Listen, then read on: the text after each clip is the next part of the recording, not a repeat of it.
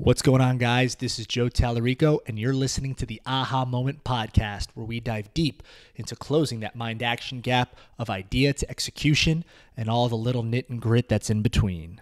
On today's episode, we have Anna Bernabe, a hair and makeup stylist for male celebrities and models. We're going to get into how she got into that profession, as well as all insights she's gotten, both good and bad along the way, and how she almost cut her roommate's ear off. Check it out.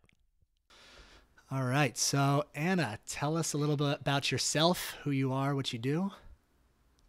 I'm a men's hairstylist and groomer, and I work with a lot of talent, and I guess I've been doing this since 2004, I believe. How did you get into that? What were you doing before? That's a very good question. Basically, I got into it when I used to work at a bag licensing company, and I was it was like a postgraduate job where I didn't have quite a job description, but I produced the photo shoots there, and I would hire the models, and I also decided to hire hair and makeup. And when I saw what they did, I was in love with like their job. And so I, from that point on, I assisted hair and makeup people for about 7 years. Oh, wow. Yeah. So you had no experience cutting hair, doing anything at all. It was just something you jumped into. Yes. And an interest you found and got into it. Those 7 years, how much of a learning curve was that? It was a lot. I was just so excited just to see the process, just to see like how a fashion shoot works, and just to see the transformation of models, like how each makeup artist and each hairstylist got from point A to point B. And it was also really there were moments where I just felt like, questioning my career, because I'm just like, oh my God, like I'm waiting, 6 months to a year for like $100 paycheck, because it was my, first experience, or my introduction into being a freelancer. So so many things were happening, but I feel like every assistant job that I did was like, it was just a new experience. Yeah, I don't know if I answered. Yeah. And for those who don't know, any type of freelance job, like there's no guaranteed paycheck. You're always hoping for more work. And the biggest thing I think of right away is, what is the friend and family vibe from something like that? Because the moment, I know when I've gotten into any freelance type of work, people are obviously skeptical, because we come from a society where people want, like get a 9-to-5 steady paycheck, work for retirement. So to do 7 years in something that's every day, not guaranteed for 7 years, what was the first questions that like family and friends had, and resistance, and how did you overcome those? Well, it's so funny because talking to like one of my best friends now, I remember a few years ago, she reminded me, she was like, do you remember when I told you, like, Anna, are you sure this is the right thing that you want to do? She was like, she reminded me that she was that voice of reason. Like, and I think the reason why she brought it up was I didn't listen to her. Like, I had my focus straight on, and I could have made myself small and been like, you know what, you're right. Like, what am I doing? Like, and question, this unstable type of lifestyle. But I guess at the time, and I just saw the light at the end of the tunnel. Like, I focused on that. Like, I just knew that I could never work in an office again. Like, no. That's a huge moment in itself there, because I'm sure tons of people, we all have that moment, if we're not following what interests us, that we just want to get out of that rat race. We want to be doing something different, but we just don't know how to make that leap, or we don't even know what makes it feasible to even follow through. So the fact that you had such like a clear set vision is huge. Was there anything going on at that time that helped with that? Because I know some people might be wondering, like, how does someone get so focused on something so unpredictable? I guess I just knew that I enjoyed being on set. I love being on photo shoots. I love being on different locations. I love always meeting new crews of people. Um, that excitement definitely was addictive. Just like knowing that there's just, it's just like always a new possibility. Um, but also I was really, I was really young, and I, was very, I guess you could say, careless with my credit card. So, yeah, I built up a lot of debt, Was but that just for like the equipment you needed for doing no, that? it Or was just to live in New York City. okay, wow. Was like, you know, I built up my credit card debt, and um, to sustain that lifestyle of just, being an assistant. But at the same time, I also just felt like it's crazy. I still felt like I was doing the right thing.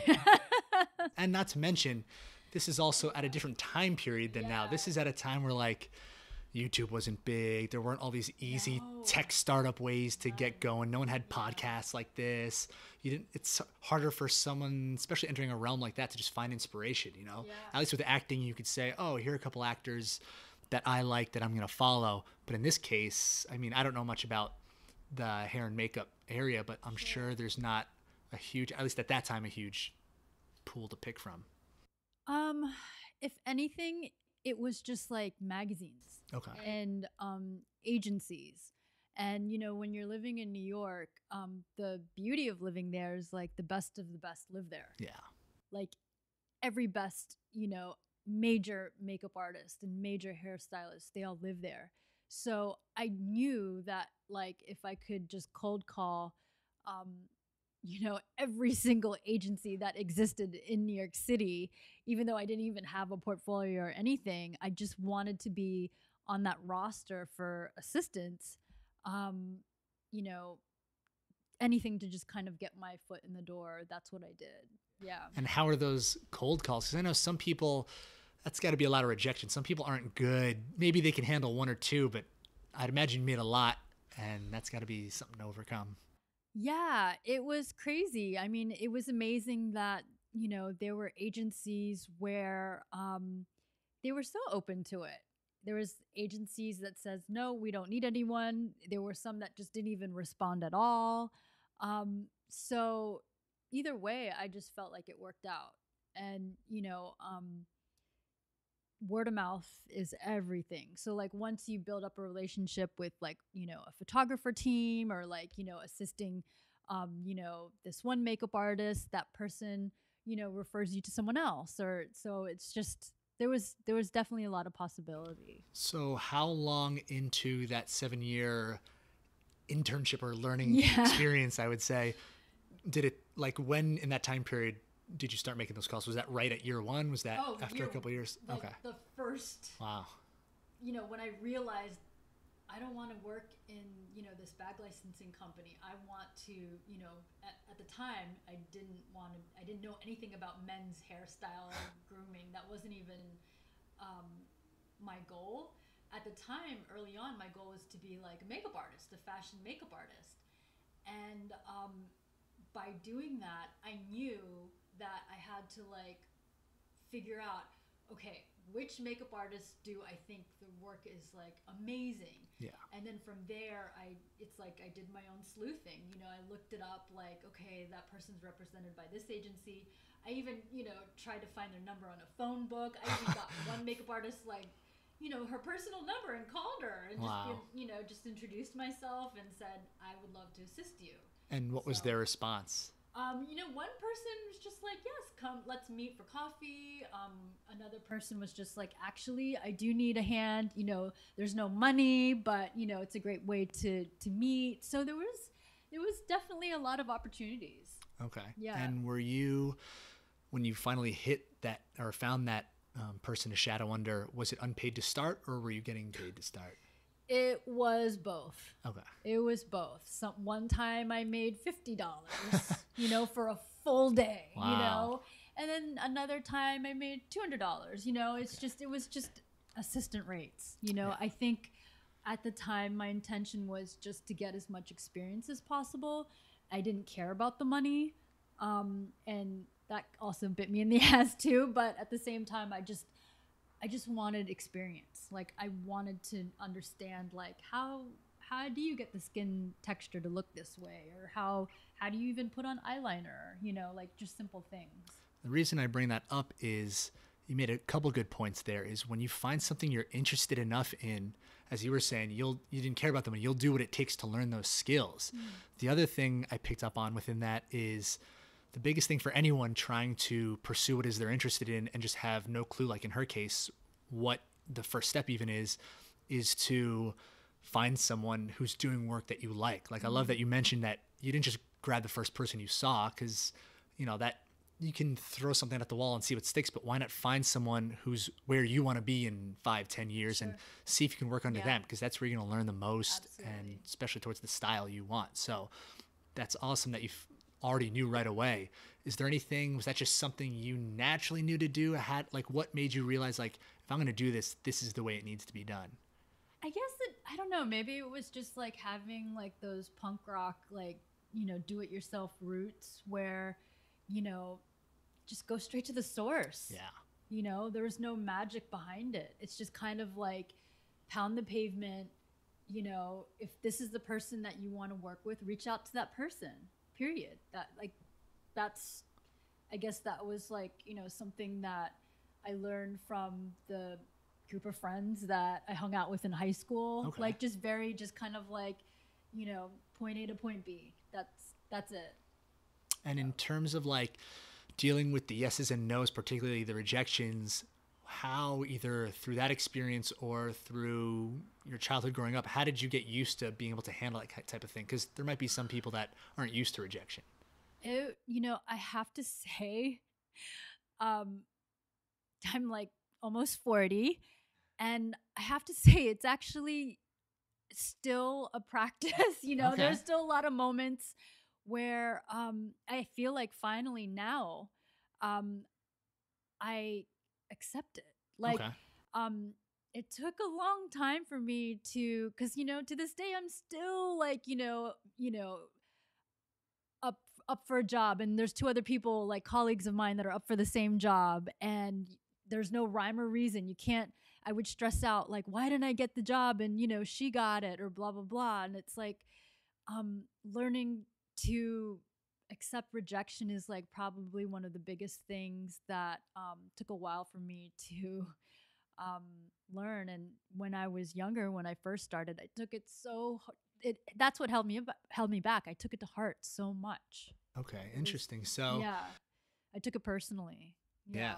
So it definitely wasn't easy in the beginning, which I'm sure No. anyone starting off anything, especially if it's something that's not your wheelhouse, you're going to get rejected a lot because the 100%. experience isn't there, the resume's not there.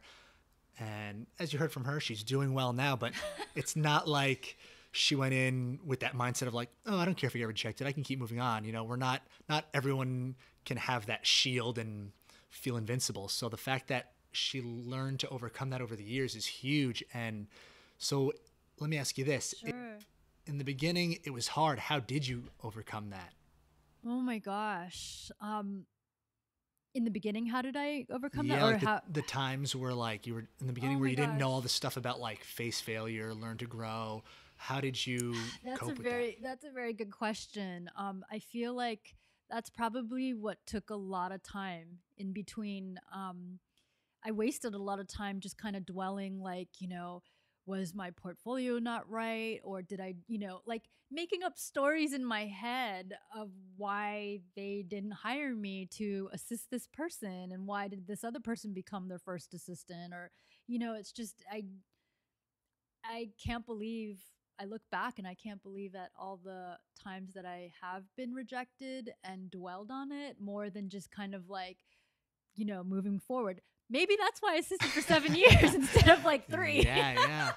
But that brings up a good point, though. I'm glad you gave the answer you did, because I'm sure people were thinking like, oh, she must have had some sort of golden rule she ended up following to get through that. No.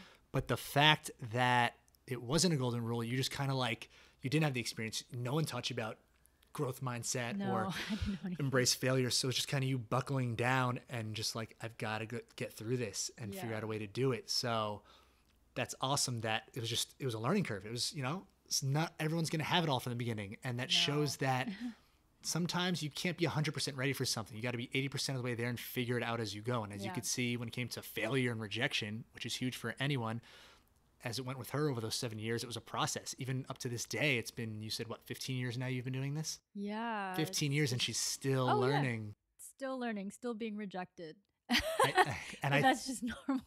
yeah, and I think that's good to note, because anyone who's trying to switch to that interest and pursue it and is listing, I know I do this, all the reasons why it's not going to work and all the things they're going to do wrong, you're hearing here right now, you're not going to have it all figured out. So don't wait for the perfect plan. Just get it started and figure it out as you go, and have that support system. Do the best that you can for the contingencies as they come up, but don't overstress that you don't even begin. Yeah, So that's I big. agree with you on that.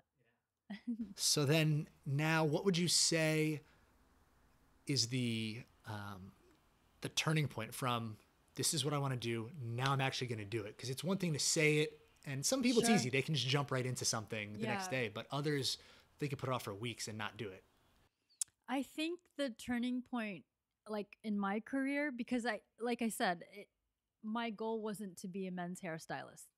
That was actually not my goal. What was your goal? To be a makeup artist. Okay, so just strictly. Just to do women's makeup. But here's what happened. The story is that at the time, like, men's grooming wasn't even a thing. A lot of makeup artists, did the men's grooming jobs, but it wasn't something that was like prized.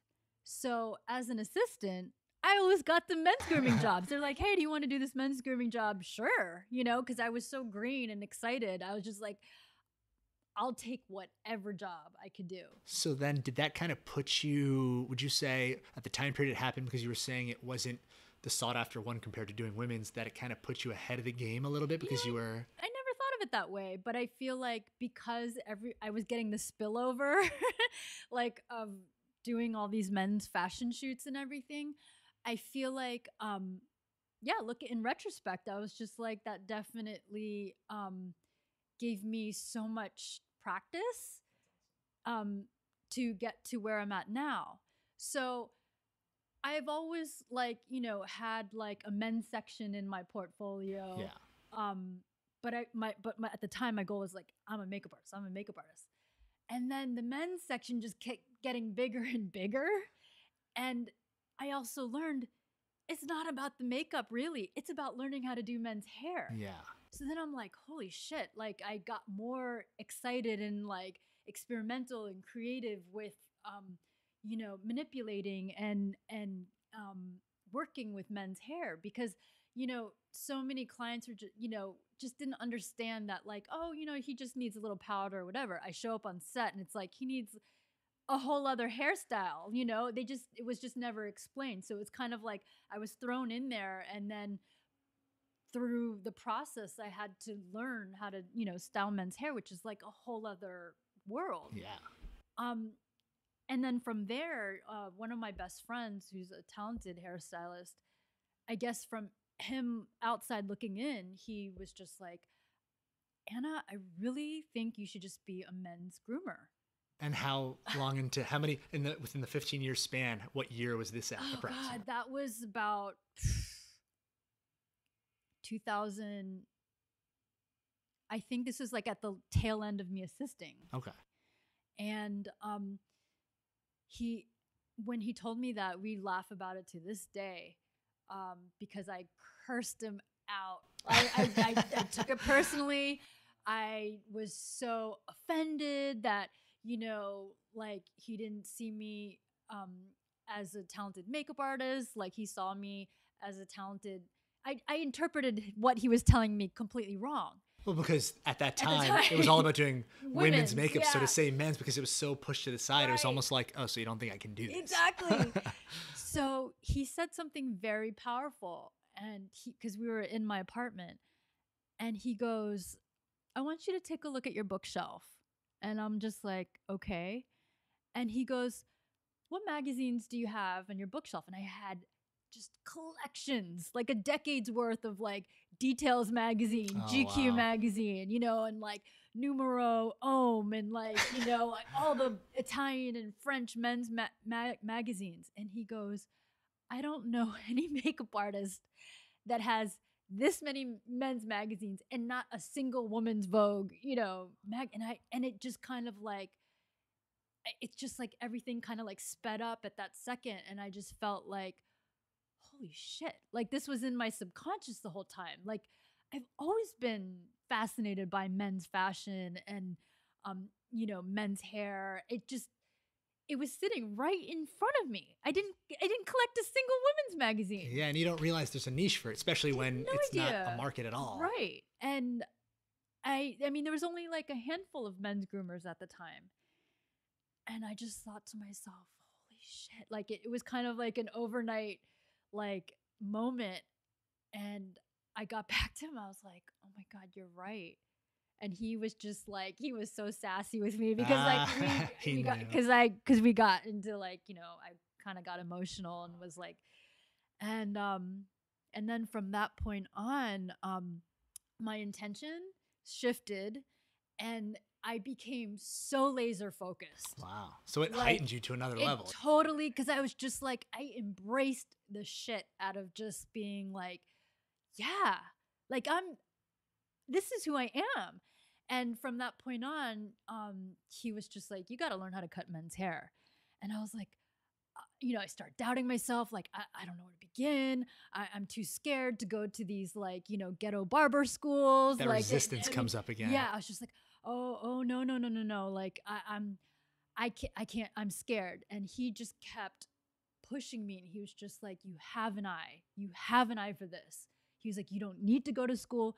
You could do this. You could do this. And I was like, it just hearing that support was, and coming from someone who I respected so much as a hairstylist and not only as a friend, it just really, really resonated with me.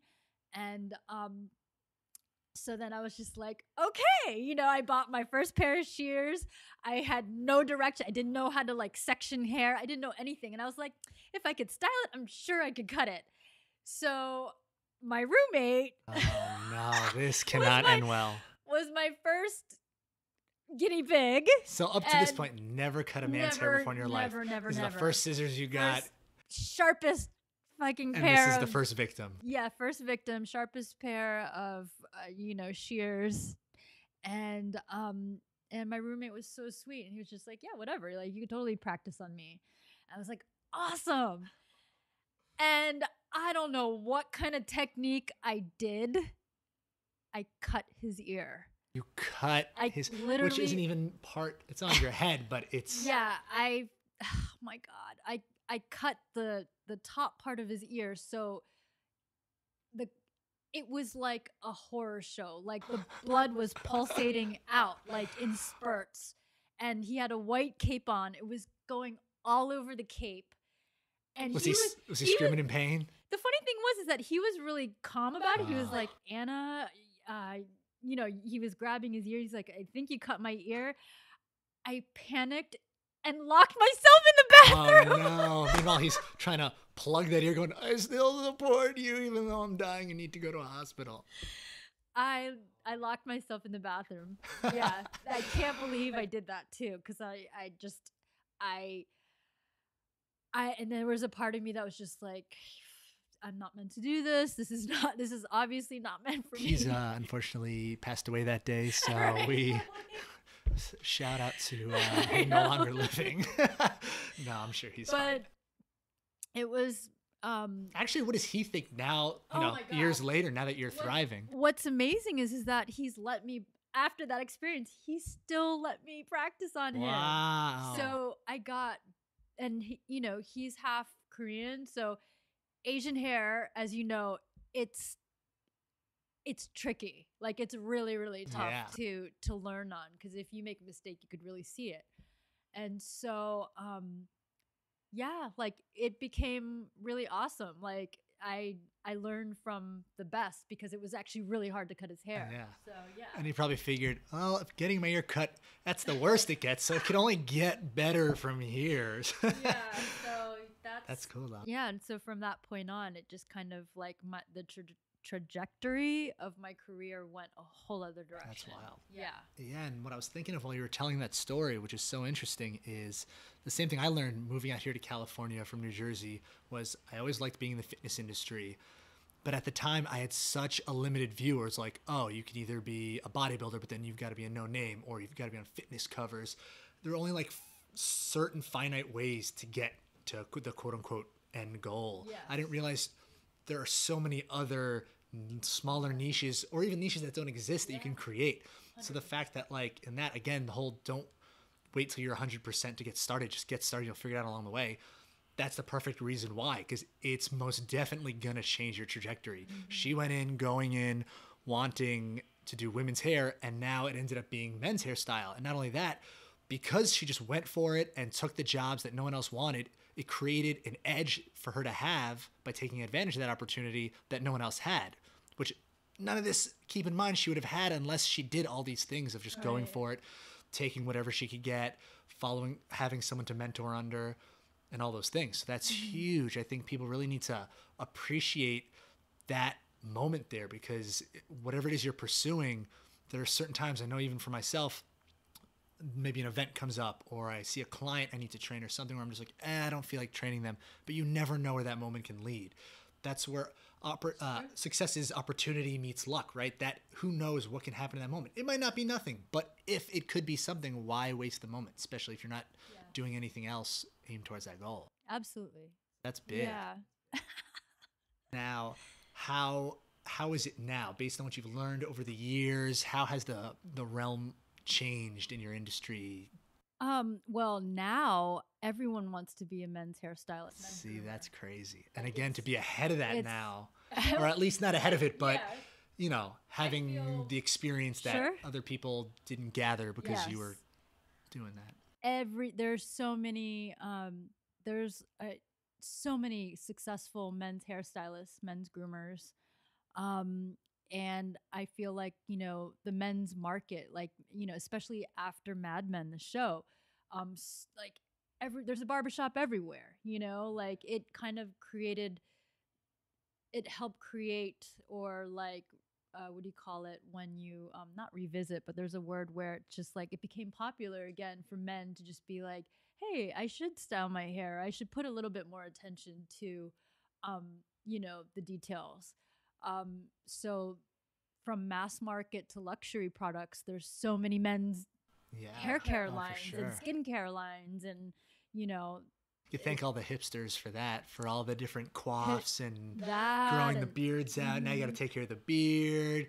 You got to get an edge on the side of your head to get a nice line. So marketable right now. It's crazy. So yeah, it's a, you know, it's a amazing, you know, market, I suppose, like, because there's just so much options now for men to either, you know, YouTube and, you know, buying something as cheap, you know, at CVS for men's products, or, you know, going high end and, you know, getting something super expensive. You have so many options. Yeah.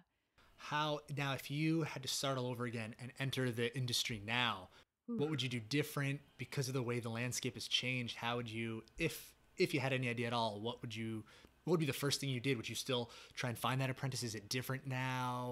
You know, that's a really, really good question. And to be honest with you, when I would do the exact same thing over again, because the people that have contacted me to assist me remind me of me. I was like, wow, you went out of your way to look at my work and to acknowledge what I do, and you know, want to take me out for coffee. Do you know how many people I took out for coffee because I just wanted I wanted to acknowledge them and just have at least 10 minutes just to be like, how did you get to point A to Sure. point B? And I want to make it worth their time. I didn't want them to have to go out of the way to see me in New York. I made sure I went straight to them and was like, let me buy you lunch. I had no money. I was just like, I'll just charge it on my card. And because I was that eager. And I feel like the same thing applies nowadays. Like if your intention is clear and you did your research, because like there's a lot of people who've hit me up and I'm like, you totally cut and paste this email. Like it sounds so inauthentic. Like you probably sent this email to like 20 other men's groomers. You know what I mean? Yeah. And just switch the name, So I feel like just being yourself and making it personal and making it feel like, you really, really do respect this person. You do want to learn from this person. Yeah. So. Authenticity, I've noticed, is huge because you also got to keep in mind any job you're doing. It doesn't have to be hair and makeup, anything. Sure. If you're trying to look for a career and eventually be working within that career or within a certain crew or building or whatever, they say you spend more time with the people you work with than the people you do at home. Mm-hmm. So knowing that when people are hiring, it's not necessarily about experience or how smart this person is, et cetera, et cetera. It's going to be about, do I get along with this person? Mm-hmm. Who are they like? So it can only behoove you 100%. To act 100% yourself because I've done internships where I had it set in my mind. I was like, I could definitely nail this internship where I would get a job. Like so convinced, not in a cocky way, just I knew I had the skill set and everything to back it up. And then I went through the internship and I just realized I'm not getting along with the people or they're not getting along with me or whatever it is. There's just the gelling is not happening, even to where if I knew for sure they'd be like, oh, they're going to ask me for a job after this. I was almost 100% convinced, if not I was convinced, that I wouldn't accept it because, I got to think, I'm going to be spending the next X amount of years with these people. Mm-hmm. It might kill my visions of how much I love this field that I'm in or where I'm working. And so I just didn't want to do that. So that's huge. And going on what you said about taking everyone out to coffee, catering to them. Yes. When you're starting out in the field, you got to do those things. That is so important. It's not about kissing ass. No. It's about being authentic, like you said. And in order for someone, because you got to figure, if you're trying to apprentice someone, chances are they're doing pretty successful for themselves. They're very busy. So the things to think about are, how are you going to make their life easier? And what kind of potential can you show that like you really want to do this? Because I'm sure they've got plenty of people that are trying to hit them up for all sorts of reasons, whether it's just to mooch off of them or to try and get that apprenticeship off of them. But, they're not showing that they care, that they want it. They just like the end goal of, oh, well, I just like the money they make, so I want to do that. So they got to see that. There's a lot of that too. Yeah, you're in it for the right reasons. So that's huge that you mentioned all those things, and it deserves reiterating because you want to make sure that you find the people you want, research them, like you said, like know what's going on, know the ins and outs of what they did because they'll respect that. When they see you put the time in, you're that much more worth having. You want to be indispensable. So that's big. That's very big.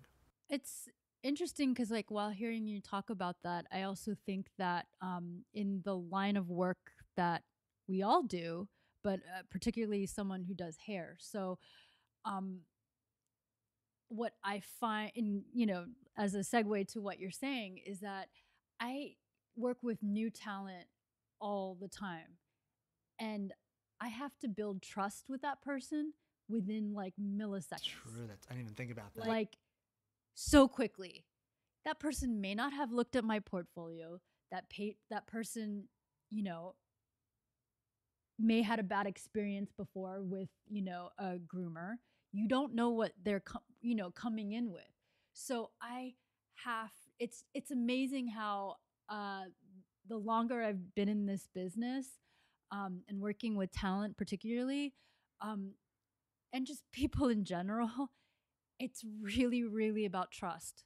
You could be the least talented hairstylist or the most talented hairstylist. Doesn't matter. The talent has to feel comfortable. You just have to, that person has to trust you, period. Especially if, like in your case, when you're doing hair and makeup for someone and they're going to be on TV for millions to see, like that's a lot of responsibility. It's a lot. And it took me a while to figure that out. And so, So does that mean your first interactions with when you got to work with celebrities was it a little awkward, or was like it was so awkward. Oh my God. It was just, I think for a good amount of years I was a robot. I just felt like maybe if I just become a robot, like be really good at what I do, like, mechanically or whatever, like that's just get the job done. yeah, And then I realized like, no, it's not about that, Anna. Like it's about like being yourself, for sure, authenticity. expanding, being authentic and being vulnerable. And of course, being warm and just truly um making that person, like if I feel comfortable in my own shoes, Yeah, then it allows everybody around me, the publicist, the client, the art director, the photographer, it allows the whole environment around me to trust me. and I don't think we brought this up earlier. So when you book these gigs, in case anyone's wondering, it's not like she herself is just placing them. She's with an agency and they book her to the client. So Yes. to go back to like making them feel real comfortable real quick, that's all the more important now, because it's not like the person who's getting their hair done knows Anna and says like, oh, I want to book her. She's coming in. It's, or at least for the first time, Sure. it's you coming in. They don't know who you are. They know Yeah. nothing about you. So it's like, for sure, especially if you're making me look good, I want to at least, who are you? Like, I want to know that, this will be comfortable, not awkward. And it's definitely I've learned so much, and it took me a while. So like for anybody, who's new at this, looking to assist or, is currently doing this, it's all about working on just trusting yourself first. Yeah. And what you can bring to the table, personality wise and skill wise. Exactly. Because then when you trust yourself and ground yourself, then that's when the magic happens with everybody else. Like it's because, man, like it really, because I mean, there's so many people that you just can't believe like the level of like, oh, okay, like, that's how their hair is, or, like, or whatever. But you know what? They trust that person, and they feel amazing. And I think at the end of the day, my job is to empower people and empower my clients. And at first I was just like, oh, I could do this cool technique and blah, blah. And like, I used to think of it as just like all in the mechanics. And now I realized it's all empowerment. It's all empowerment. Like I'm there to serve them because they are serving, millions of people, like with whatever art that they are producing, like musician or, actor or even a model. They're representing a campaign, so it's, or an athlete.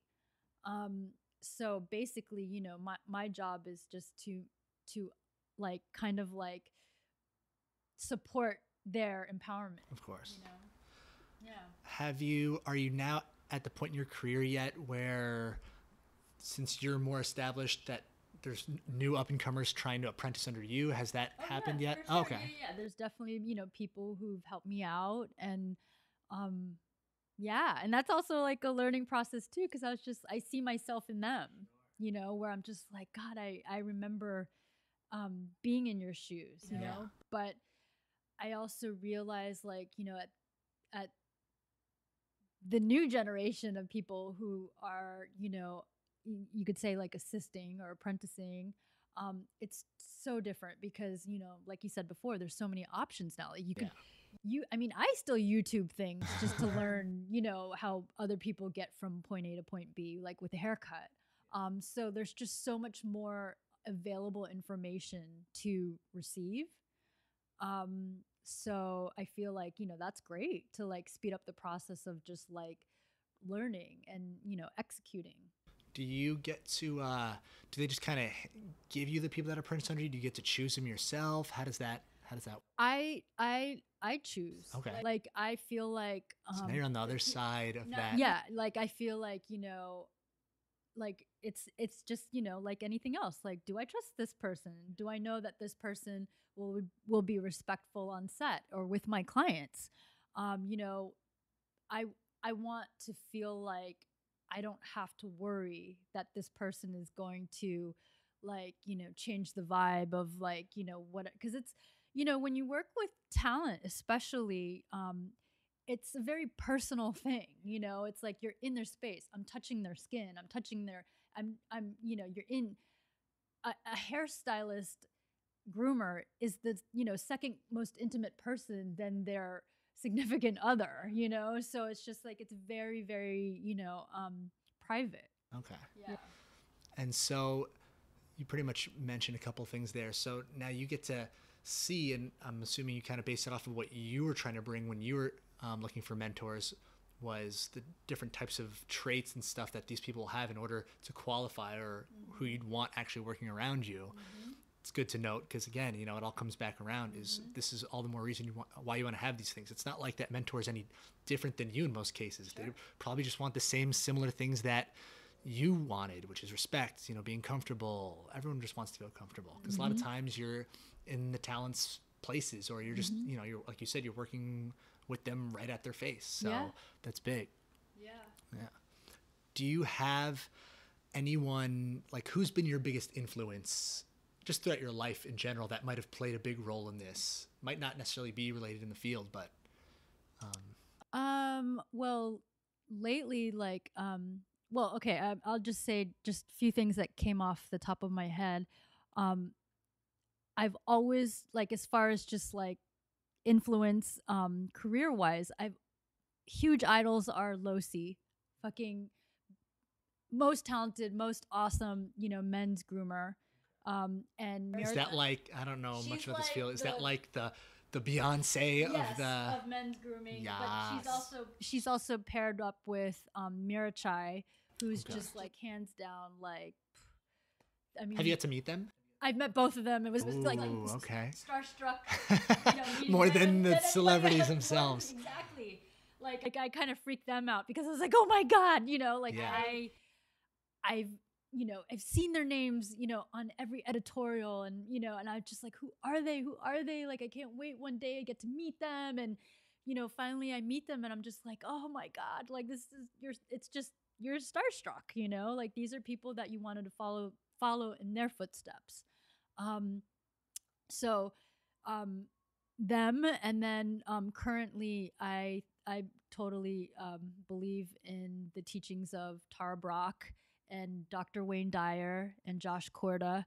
Like, those are the people that I feel like, I can just listen to anytime, every day, and just feel, very grounded and balanced, and continue practicing,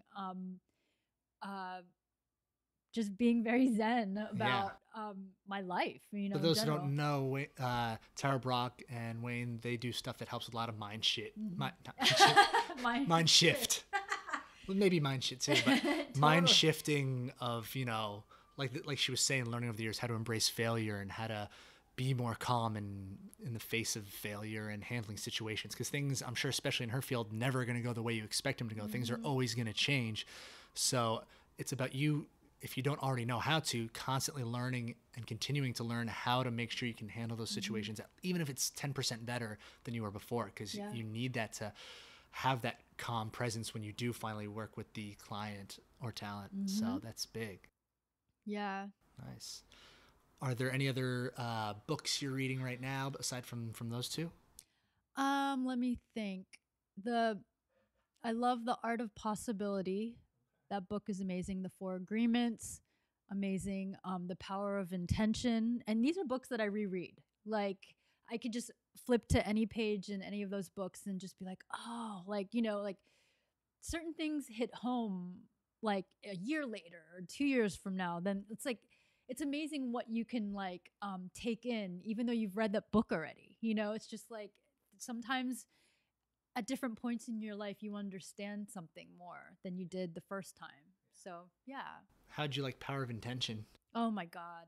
I feel like intention is everything, anything and everything that you like want to manifest in your life, things don't happen. Like, it drives me insane when people say, I'll believe it when I see it. I want to strangle them. Yeah. Because you have to believe it already Yeah. to see it. Yeah. Like, you can't just... Self-fulfilling prophecy if you don't. Yeah, because I'm just like, you'll be skeptical for the rest of your life. And it just drives me insane. I think that, like, you know, if someone, you know, were to tell me, like, sweetie, you know, you're going to max out your credit card for, you know, $30,000, you're going to be in debt, and, you know, waiting for a paycheck, you know, for $100, and some paychecks you didn't even get. Like, you sure you want to do this? You know, it's just, that wasn't my intention. You know, my intention is just like, yes, like, I see myself, like, you know, doing really well and being really successful, working on, like, awesome photo shoots, and, like, you know, being creative and, like, sharing that with other people. So I feel like there's no, you know, believe it when you see it type of thing. It's just like, you have to, like, almost experience it already before it happens. Okay. I feel like that's like every, you know, cover shoot that I've accomplished in my life. I feel like it already happened. Yeah. Which sounds crazy. Like, I just feel like I knew it was gonna happen. That's awesome. You know, it's just kind of like, that was part of my intention. Yeah. So yeah, I think it helps with that follow through too, because if you really have that strong power of intention, it allows you to build off of that and focus on the positive and focus on what needs to be done versus making habits of focusing on negatives. Definitely. I mean, and not to say, like, there, of course, there's so many days where Sure.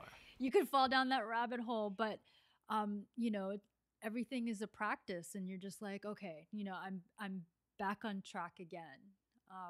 And it's just, that's just forever, you know, life. You know, there's so many, you know, plot twists and curveballs that will be thrown at you, and it's just a matter of, you know, sticking with your intention and believing in it. Yeah. Really, truly.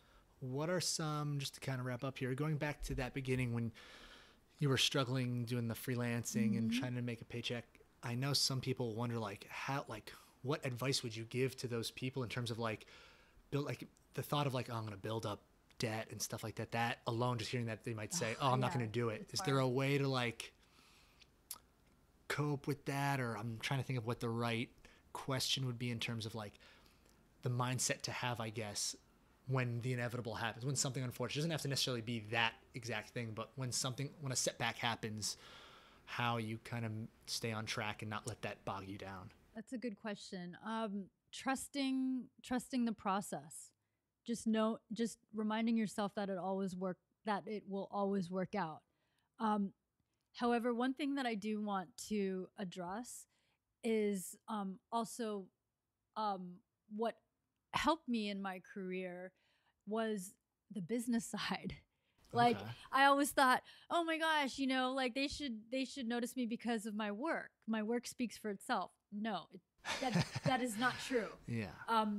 Yes, you know, a portfolio is amazing and all that, but who's going to know your portfolio if you don't know how to reach out to people? Exactly. So there's a method that one of my friends taught me in order to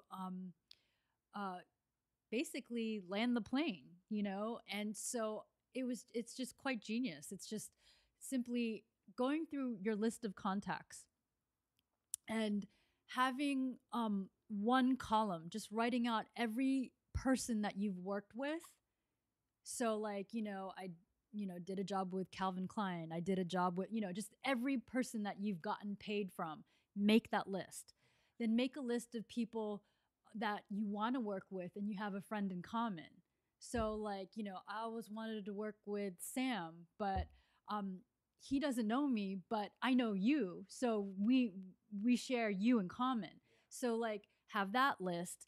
And then the third list would be people who you have nothing in common, but you know who they are and you just have to work with them, you know? Yeah. Like, so basically it's what me and my friend called married, dating, and crush. So those are our three lists. Yeah.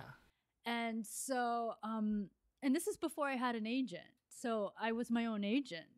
And this system really, really helped me every day, 5 personal emails to 5 people from those lists.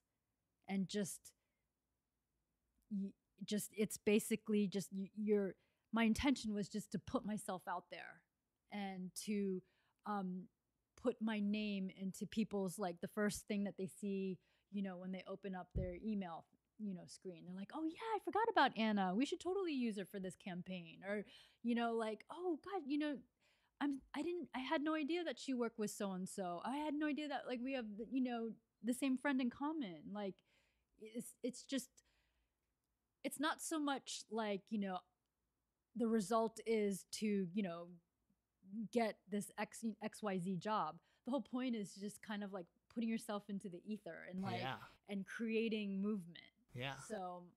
Yeah, you got it. You have to do. I think they say that in terms of career progress, most of the career jumps you make or promotions, whatever, come from mutual friends, not from your direct friends. So that's all the more importance for that list and creating that and building that network, because like you're saying, putting in the ether, people have to know what it is you're trying to do with your life so that they can even know to use you. I could say I want to be the most popular comedian in the world, but if I'm never at any stand-up clubs and I'm never at any improv places, forget the practice. If no one even knows I'm trying to do it, how am I ever going to be successful? Yes. That's big. You will. It's basically like you're building your tribe. I feel like a lot of successful people that I see, they just have a good tribe. They have a photographer that's like, I always love working with her, so of course the photographer 9 times out of 10 going to want you for this job. Or same with, an actor. I love working with her. She's my number one, or you know what I mean? So it's like, it's building the trust, building the tribe. And then, referrals will start coming, in that process. So that's part of it. Perfect.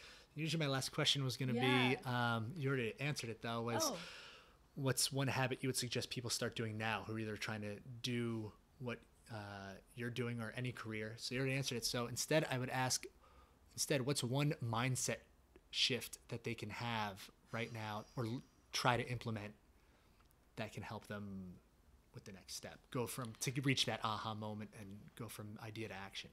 I think that one thing that's currently helped me now is that whenever you come across an obstacle, like when something just didn't work out your way, or if someone that you're working with basically isn't, you're not gelling with that person, or there's just like basically a disconnect.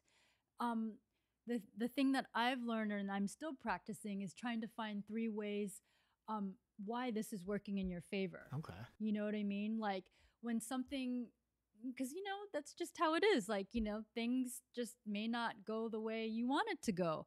But then instead of feeling victimized from it, I try to like switch it around and just be like, okay, let's list 3 positive things that came out from this. And then from that point on going forward, that's all you see. So I just feel like it's so important just to kind of see the good from something that may not have worked out. Yeah.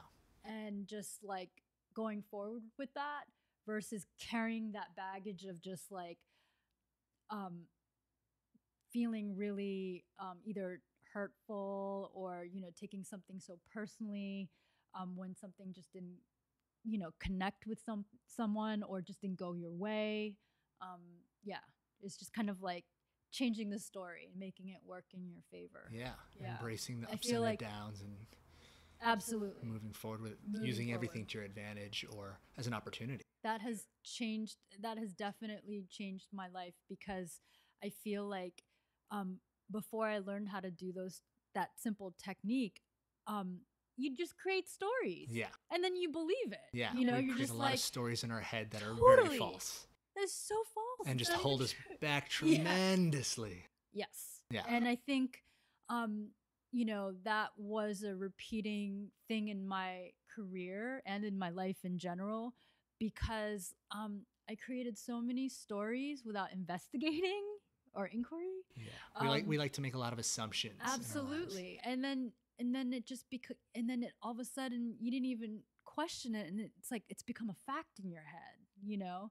So And chances are 9 out of 10 times you're probably wrong. right, totally. So I feel like it's so much better to just kind of like reverse that and create 3 positive stories from something that, you know, just wasn't part of your script. Change the script. Like change the story. Yeah. So Awesome. yay. Well, that's a wrap. Anna, thank you for coming on Thanks, to the podcast. Joe, for having me. Yeah, no problem. Hopefully, as this progresses, maybe we'll bring you on again for a follow-up, see what new changes have come and whatnot. Or maybe an apprentice or someone that succeeded under your supervision. Totally. Cool. Thank you so much, guys, for listening. Be sure to rate and review us on iTunes and Stitcher and help our community grow. And if you haven't already, check out our YouTube channel and subscribe and see the day in the life of how these people put what they are talking about here into action.